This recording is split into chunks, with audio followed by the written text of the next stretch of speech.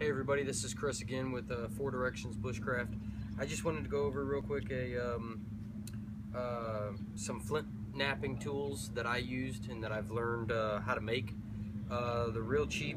The one I'm going to go over today is what I call a copper bopper, and this is actually a 1-inch copper bopper that I made out of a piece of dead pine, a copper cap like this one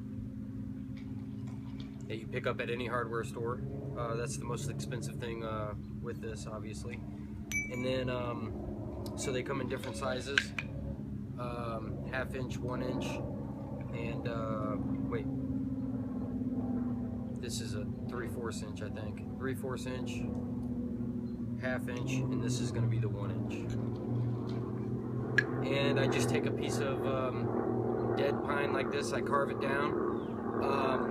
I make sure the cap just fits around it real loose, around one end. What I'm going to do is take my knife and I'm going to carve this down until it's rounded.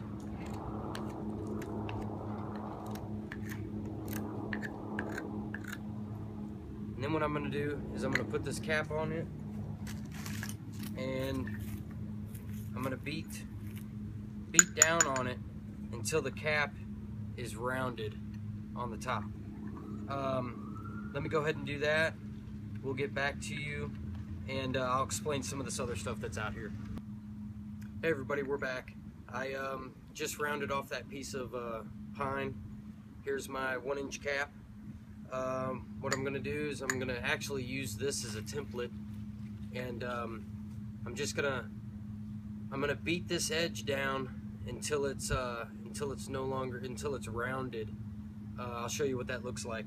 But the best way to do this is to put this in a vise, and then you can spin this cap around as you hit it on the top with the hammer.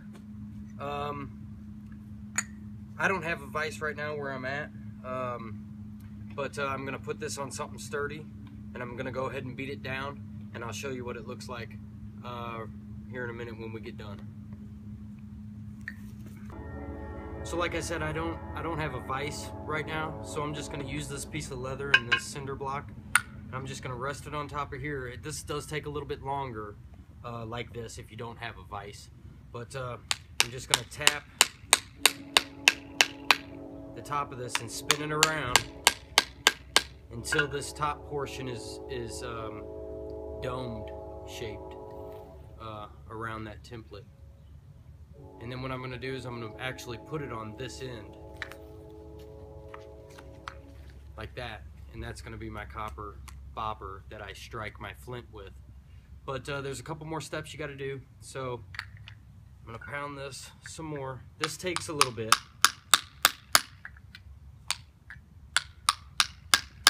Using this copper like this as tops, as you guys probably already know, allows you to get longer flakes, longer shock waves through your flint.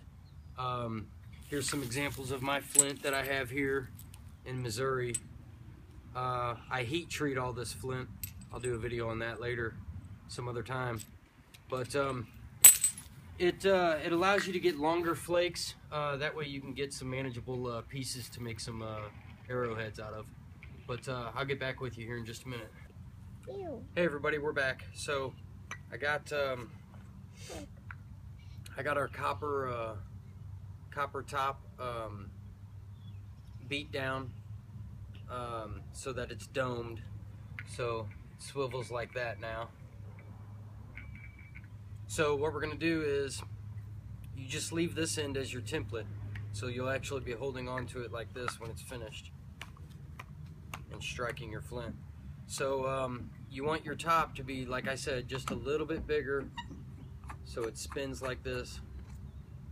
What we're going to do is get this ready to place on the end of your handle, and what we do is take a little bit of sandpaper, any grit. You just want to roughen up this the inside of this copper, so it takes some lead that we're going to put in it. I just get old wheel weights from tire shop down the street. Melt them down with my torch and drip it into the cap about halfway up the cap. Let that dry, and then I place my piece of pine in there, and I secure it. I also I clean it out again with the sandpaper, and then I secure it with my glue. So that's what we're gonna do now. I got Gorilla Glue, super glue. You just need a little bit of this, and I'll tell you, this stuff, I've made these two out of it same way, and they work excellent. I mean, this Gorilla Glue really works. So the whole process is really easy. So I'm just gonna clean the inside of this, get it rough. That way the chemical bond between the lead and the copper really sticks in there. Your copper weight's not gonna fly out. Your glue won't fly out, or your copper top won't fly off when you're striking your flint. So this 1-inch copper top is pretty big. It's gonna act like one of your hammer stones. So this is just quartz hammerstone that I found.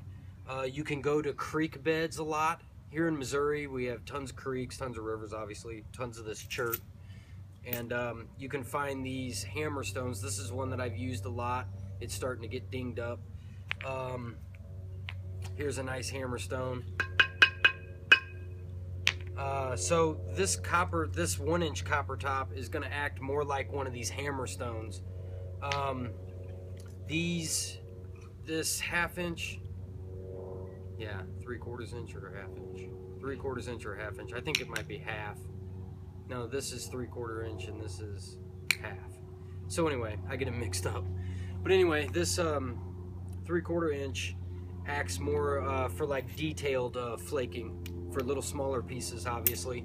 And then you work your way up from there. And as you get used to flint knapping, which I'm still learning, but as you get used to flint knapping, the different tools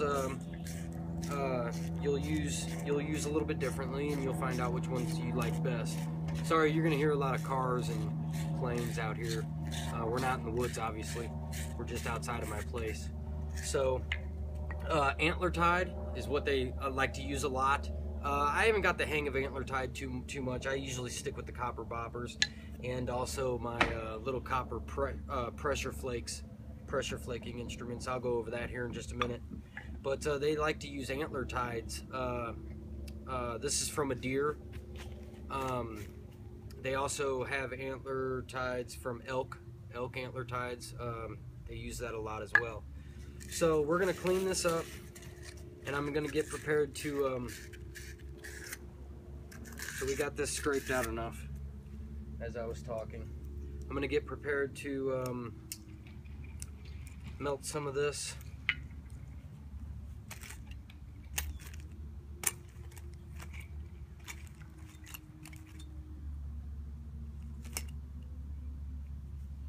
Just gonna need a regular propane torch, a glove, and some pliers, and you're gonna need an old knife. There's a lot of other things in these old wheel weights, a lot of dirt and stuff. After you get done melting it, you're gonna want to scrape that dirt out of there a little bit. And so basically, I'm gonna go with these longer ones. Basically, you just hold this, turn on your torch, and you're just gonna slowly melt this in there until you get it, like I said, about halfway. Can you zoom up? Like an overhead shot into this. So you're just putting that lead in here.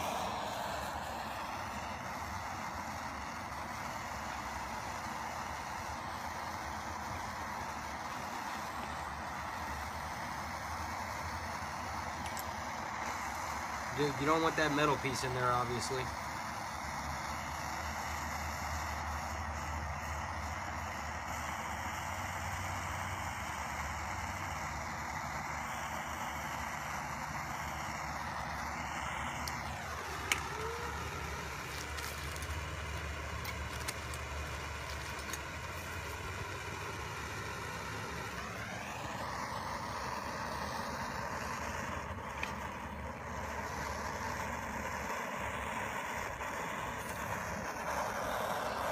So we just fill it up about halfway.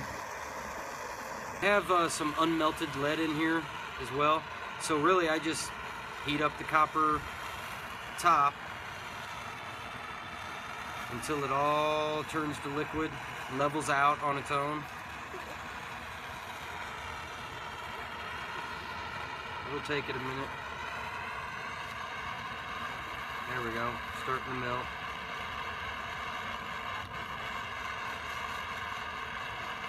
Like I said, this is a real easy way to make your own stuff. You don't have to spend a lot of money on it. Real cheap.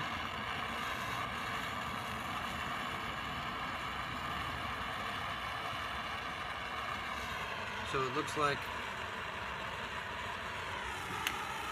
turn this off. Looks like we're good to go with that. So what I'll do is, now I'll scrape away some of this excess dirt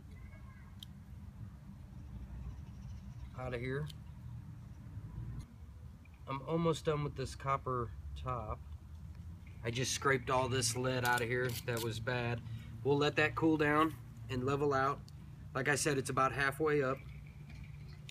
And as that's cooling down, I am going to tell you a little bit about this pressure flaker. Now I make the pressure flakers pretty much the same way. I wrapped a bunch of 550 cord around this, and I actually super glued the 550 cord down just so it would hold in place, give me a little bit better grip. When I do these pressure flaking, I always wear gloves anyway because it'll tear up your hands. It takes quite a bit of pressure, obviously, hence the name pressure flaker. But anyway, it's just a piece of pine that I've carved down on both ends, and I put a piece of copper wire. I forgot how thick this is. Pretty thick copper wire in the ends of these. And then I go ahead and I take I don't have my file out here, but I take my file and I sharpen them down to a point. You can put a little dab of glue in there as well. I think I did. And it helps hold that in there, but I drive these down in here.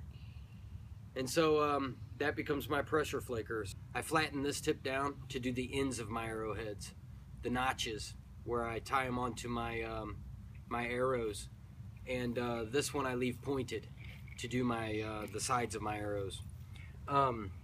Again, with the copper, you get longer flakes through the longer shock waves, hence then longer flakes through your flint. Your cap's ready, so I'm going to clean it out one more time with my sandpaper just to make a good surface area for my Gorilla Glue to bond to my pine.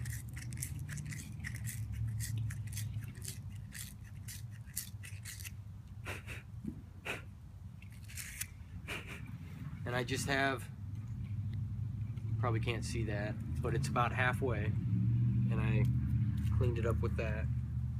And then I just take and put it on the end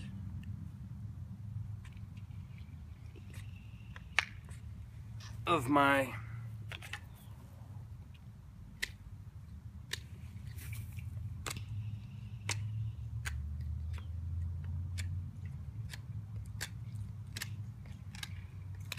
pine handle.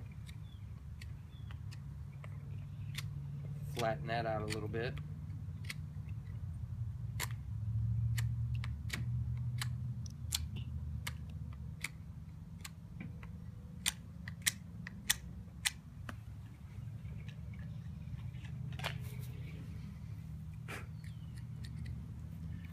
And then what I'll do is I'll just add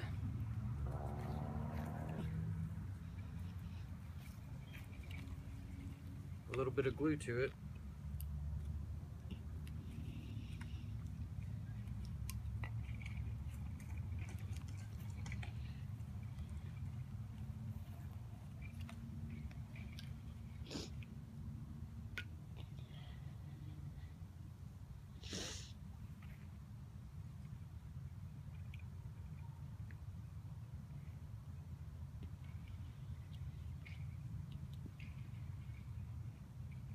Just roll it around the edge.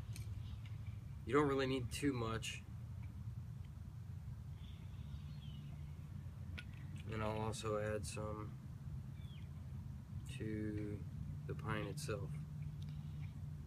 And then you're gonna let this dry, and then you'll be ready to go. So again, this is an easy way just to do your own thing. You don't have to buy expensive tools to do this. These will get you by until you learn your technique. And it's what bushcraft's all about anyway. Doing your own thing, learning from others, and having fun. So I'll have some more videos up on how to flint knap a little bit, and but for now I'm gonna let this dry, and you guys have a good evening. This is Chris with 4 Directions Bushcraft on how to make your own copper boppers.